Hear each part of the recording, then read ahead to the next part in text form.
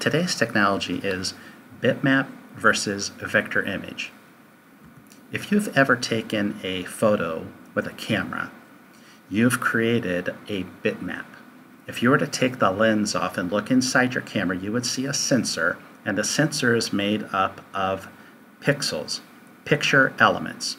And when you take a photograph, you're actually recording what each pixel sees, and that information is saved as a bitmap. If I were to open a bitmap in a bitmap editing program like Pixlr, this particular program is part of Google Docs. It's already in your Google Drive. And in this program, if I were to zoom in on the picture, before long I'm going to start to see pixels that make up this picture.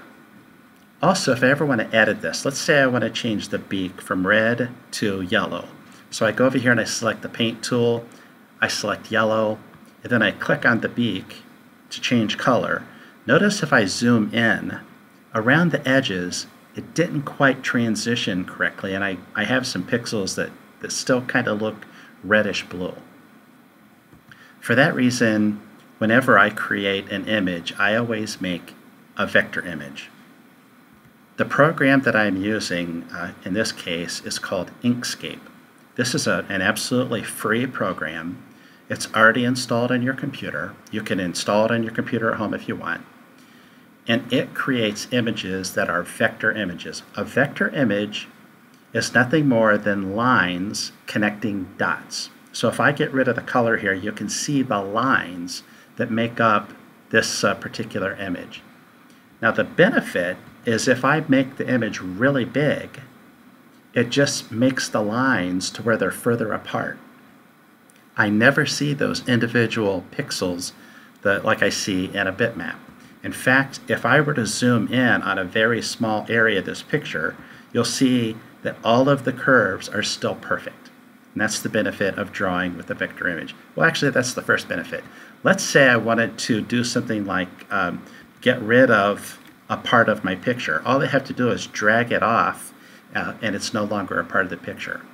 Or if I were to select all of the red parts of this picture, I could change all of them to a different color or a different color. And if I zoom in on part of this picture, you'll see the transition from one color to the other is still perfect. So my pictures are easy to edit.